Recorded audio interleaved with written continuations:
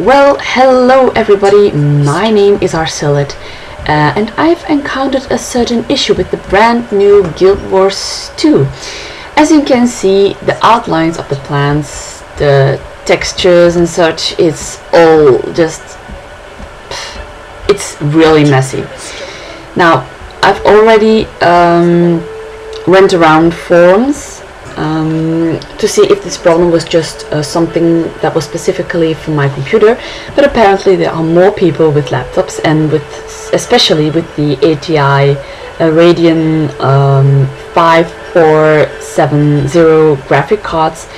They seem to have this particular issue.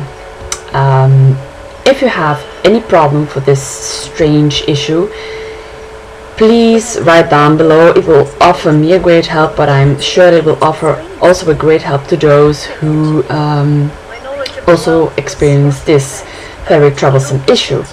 I've already sent an email to the support account of Guild Wars 2, and I'm hoping they will reply as soon as possible. If they provide me with a good solution, I will also post it on this video, so keep checking out this video.